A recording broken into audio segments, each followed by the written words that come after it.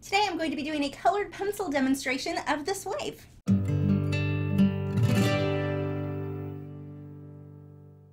Hi, I'm Lisa, the artist behind Lachri Fine Art. After my recent acrylic tutorial on this same wave actually, I had some requests to draw a wave in colored pencil for a lesson. So that is what I'm doing today. If you are supporters over on Patreon, make sure to head over where I've got the 2-hour version of this tutorial available for you now.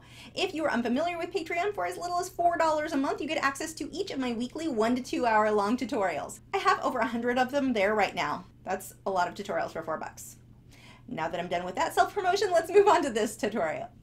Now I'm going to be using the Touch-Up Texture and Titanium White mixture from brushandpencil.com to add a lot of the white highlights and seafoam on my wave. If you are not using that product, I strongly recommend before you start with the color like I'm doing here, take one of your white wax-based pencils, so whether that be Prismacolor, Luminance, or the Derwent Drawing Chinese White, use one of those pencils and line in the areas you want to stay really, really bright. That's going to kind of protect your paper when you start blending with odorless mineral spirits from getting too dark. This will help you to keep those brighter lines of your waves in. So that's the main thing that I would do differently if I were to do this without the Touch-Up Texture Titanium White. Just line in all of the veins of your wave first. So here, because I don't have to worry about that, using the Touch-Up Texture Titanium White mixture is definitely a way easier way to do this. I cannot imagine using colored pencil anymore without that product, but I'm going to line in or just start shading in my main shapes. Now, I don't need my color to be exact. I'm not really worried about that. I just want to get my general lights and darks blocked in first. I'm keeping my pencils pretty sharp on this. And I'm working, it's hard to tell when it's sped up like this, but I'm working in smaller little ovals. And this helps me to get a fairly smooth finish. Now, I don't need my base layers here to be that smooth, though. I can rush through this a little bit faster than I would, let's say, if I was working on a portrait where I wanted really smooth blending on the skin. Here, I don't need it to be that smooth because anything that I later on realize, oh, I was really blotchy here, or something didn't come out as smooth as I wanted, I'm going to put so much detailing with the waves or the veins in the waves going through this that it really isn't as big of a deal as it might normally be.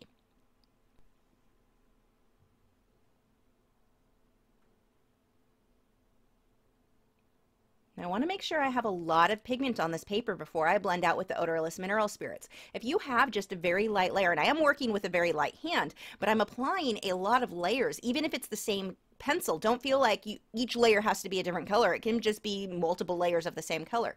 The point is I need a lot of pigment on the paper in order for this to blend out very well with the odorless mineral spirits. And I am keeping a very light hand so that I'm able to apply multiple layers. If I start pushing very hard, it's easy to think, okay, I'll be able to get this covered faster, I'll get more pigment if I push harder on the paper. What happens is you start burnishing the paper and it flattens it out so that it really isn't going to take additional layers. You're much better off keep each layer very, very light. Now I'm using a darker pencil and coming back through here underneath some of the seafoam. I'm taking this very pale color, all of the white areas of the seafoam, I'm going over that now with this color. I will put white highlights on top of that. But again, if you are not using Touch-Up Texture Titanium White, try to protect the areas that you know you need to stay white a little bit better. Here, it's not something I have to worry about because white is going to go on top. Now, another thing to notice, there's actually not that much straight white on this piece. Most of it is slightly tinted with an aqua or teal color. When you look at it based on the contrast, it appears, when you look at that finished piece, it appears that I've got a lot of straight white. It actually isn't. If you take an eyedropper tool and check a lot of these colors, it's not straight white. It's close, but not straight white. It just appears that way based on contrast, how dark I get the colors next to it.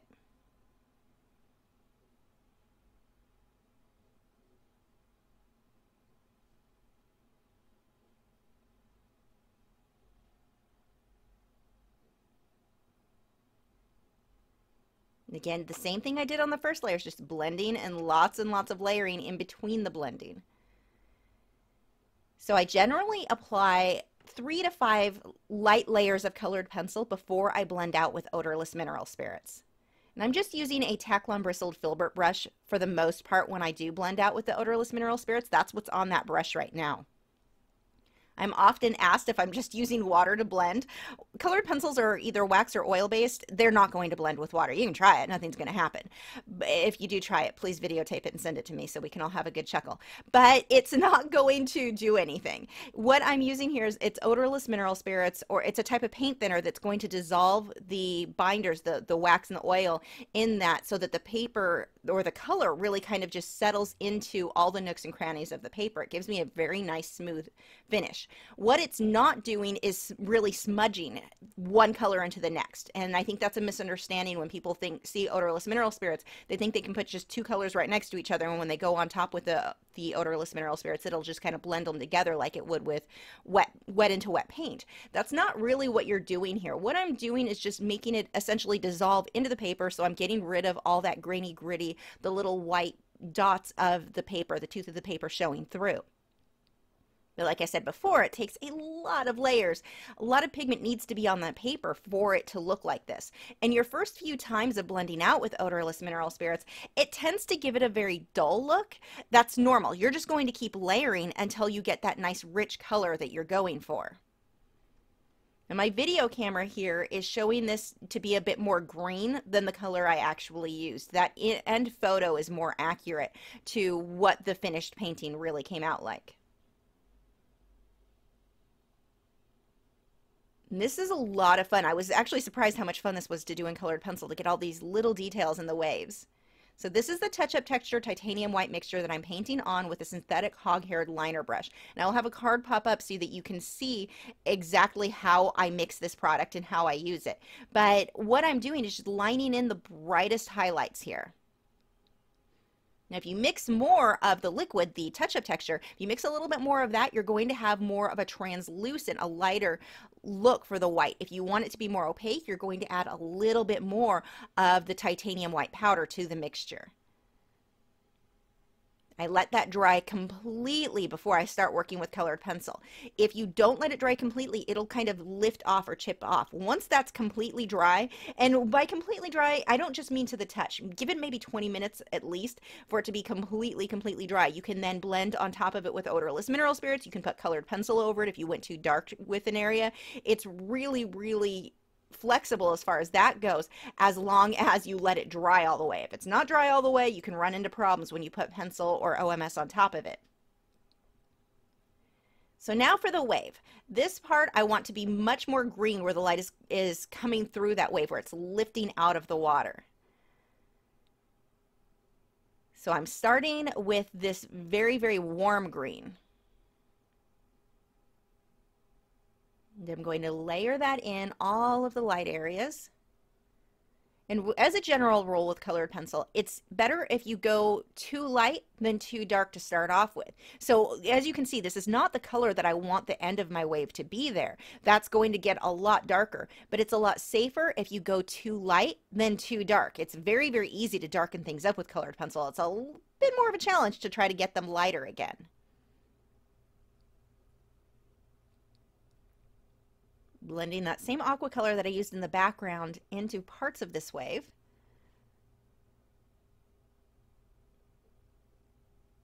And then I've got this darker cool green. It's almost an emerald green that I'm coming into with the shadows here.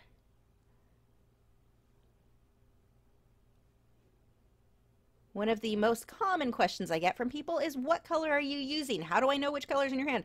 The color does, you kind of get over that. You just have to stop with this idea that if I have the right color, that's what's going to make my work look realistic. Color matters.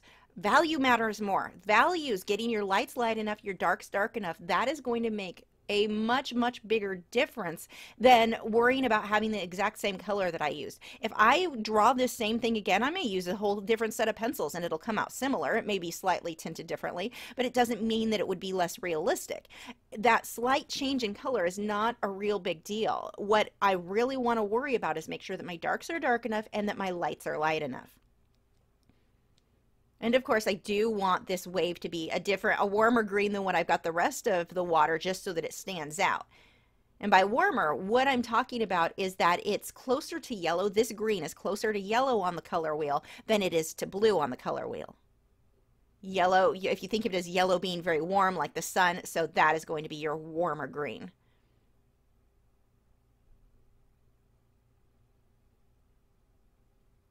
And I'm breaking this up into 3 major sections as I work on this. The back behind the wave itself, and then the water in front. And it makes it a little bit easier to tackle. And if that still feels very overwhelming to you, break it up into even smaller sections. You can work 1 square inch at a time if that makes it easier for you. One of the things that I used to do for students who would get a little bit overwhelmed or frustrated, I would take a piece of paper and cut out 1 or 2 square inches on it.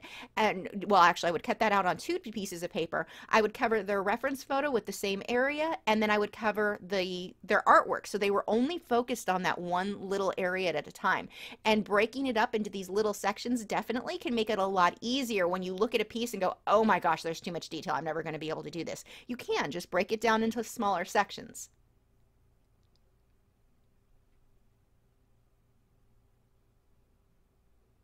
And a lot of these colors I layer, where I come on top with more of an aqua color, I will layer it into the green. I don't just put aqua where the aqua goes, green where the green goes. Most of it is going to slightly blend into the next color over, and that's what gives me that very soft transition. You want to think of most of these shapes in terms of abstract shapes. Look at it as just an abstract shape. Don't look at it as I'm drawing a wave. This doesn't look like a wave, well, sort of. But I mean, as you're working, it normally won't really look like what you're trying to do, especially if you're working one small section at a time. Look at that abstract shape.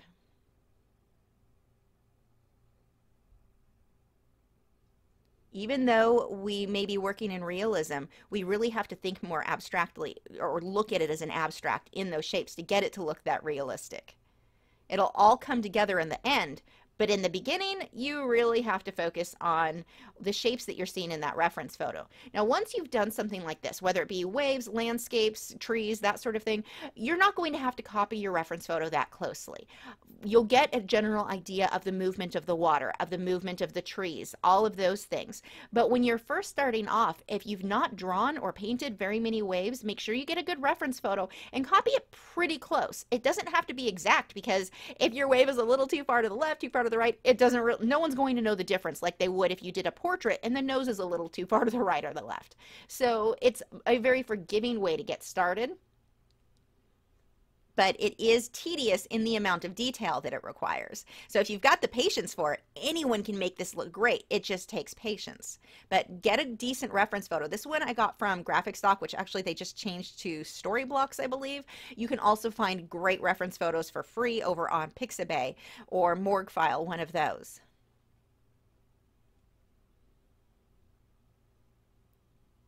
But once you've done this a few times, don't feel like you have to copy every little teeny tiny thing. But when you're getting started, it does make it easier if you go for semi-close.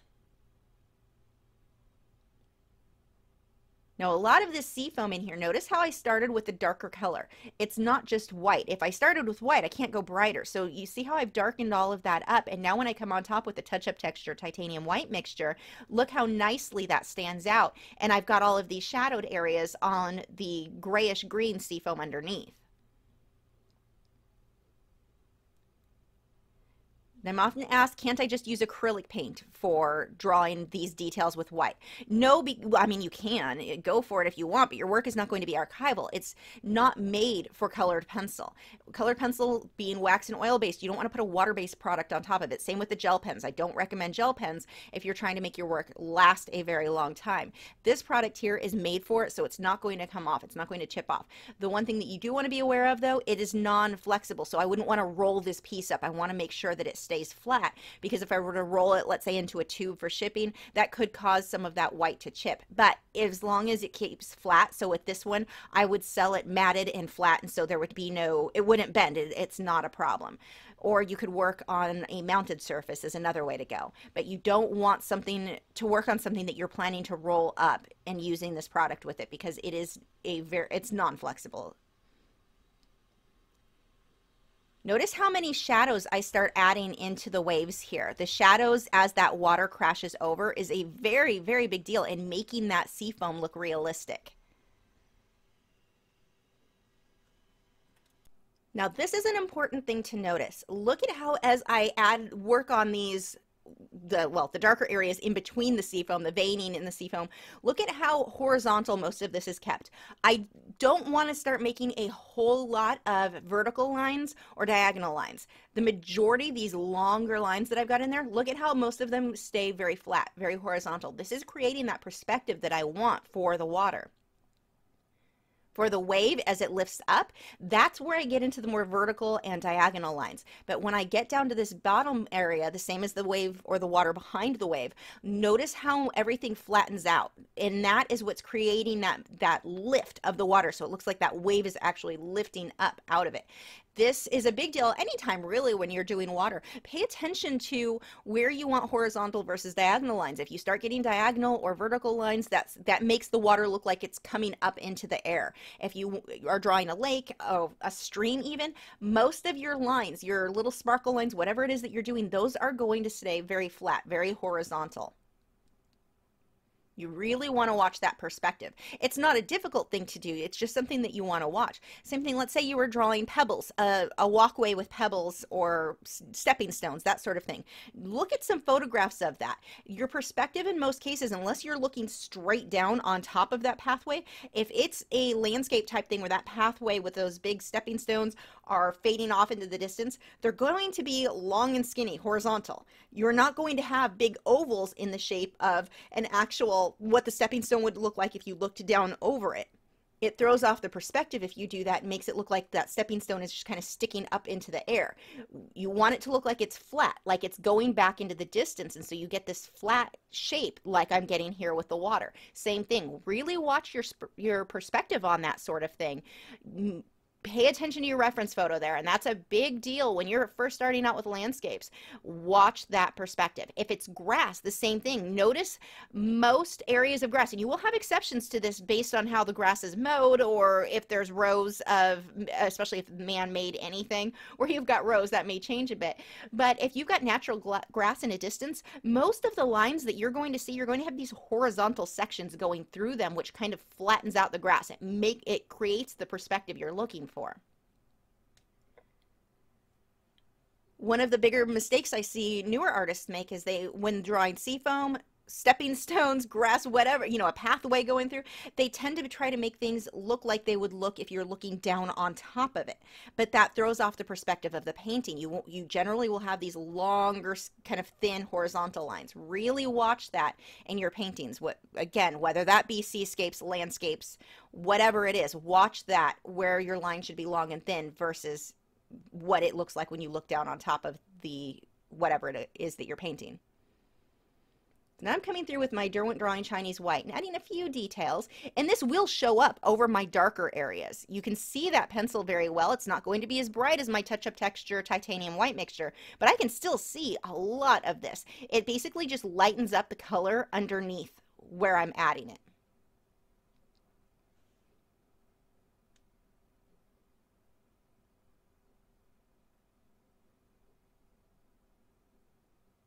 And I'm going to go back and forth where I've added some lighter areas, then I can come back through with deeper shadows in between some of these little sections.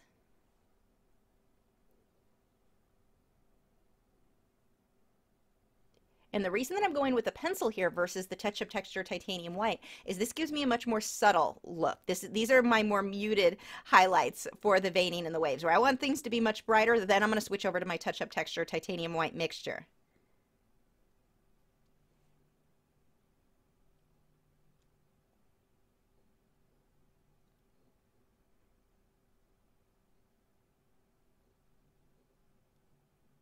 Again, adding more layers, lots of pigment on that paper, and then blending that out. Here's that touch-up texture titanium white mixture. Again, if you want it to be a little bit more translucent so it's not as bright, just use a little bit more with the touch-up texture. Less of the powdered titanium white. If you want it to be more opaque, use a bit more of the powdered white. I'm using a flat synthetic hog-haired brush here and just moving it side to side, which gives me nice thin lines, keeping it fairly sketchy. I don't want my lines to be too uniform. Having something that is very rough or I guess the variation in there is really important in keeping a natural look. I don't want to just keep doing the same brush stroke over and over again. It's easy to look at something and go, wow, this brush stroke looks great, and you just keep redoing that same brush stroke again and again, and now you have something that looks very unnatural. Whether you're painting wildlife, fur, hair on a portrait, or waves here, you don't want everything to look exactly the same. So notice how some of these, I've got teeny tiny little lines, some of them are longer, some of them are thicker where I pushed harder with this brush so I get a thicker line. If I want a really thin line, I'm barely going to let the tip of those bristles touch the paper. Variation is a really big deal when making something look natural. I don't want everything to just be bright white everywhere. I want to get that variation as far as that goes too.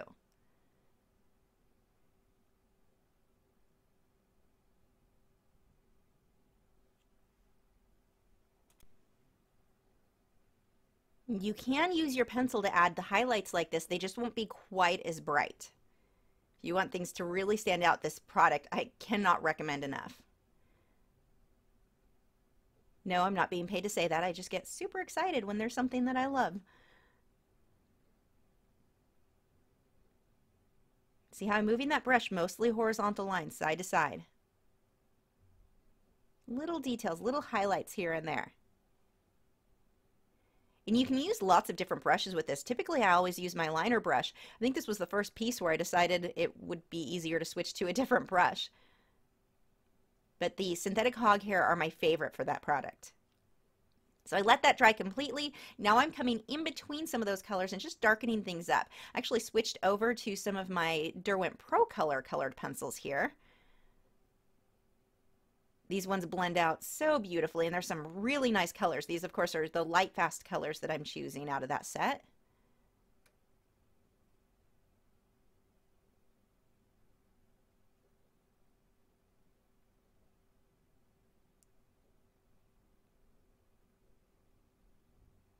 I'm using a lot of different shades of kind of a muted pink, a grayish pink, a grayish purple.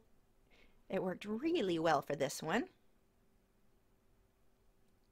And I like the Derwent Procolour because they blend out so smoothly. So most of the blending I'm doing at this point is just from burnishing. I'm on to my last layers, so I can go ahead and start pushing a little bit harder with the pencils and letting it blend out that way. That's one thing with those pencils, they blend so nice whether you're burnishing or odorless mineral spirits layering. However you work, those pencils do work really, really well for that. In the last hour or two that I work on a piece, I'm just fussing over little details, backing away from it, squinting, deciding if I need to darken things up, brighten things up, any little adjustments that might need to be made. Basically, I call it finished, and then I spend another hour or two working on it, on pretty much everything that I do. It's why normally you'll see my signature on a piece way before I'm actually done with it, because I think I'm done, but then I go back and work for a couple more hours. So there is my finished painting. I hope this was helpful. If you have any questions, let me know. I can see a white dot on my camera lens, and it's not, I don't think that's shine. I'm pretty sure I have paint on my camera lens. I should probably do something about that. Have you subscribed yet? If not, I have a handy button right there. It's round, has an orange arrow going to it. If you click on that, that'll help you to keep up to date with all of my new art videos every single week.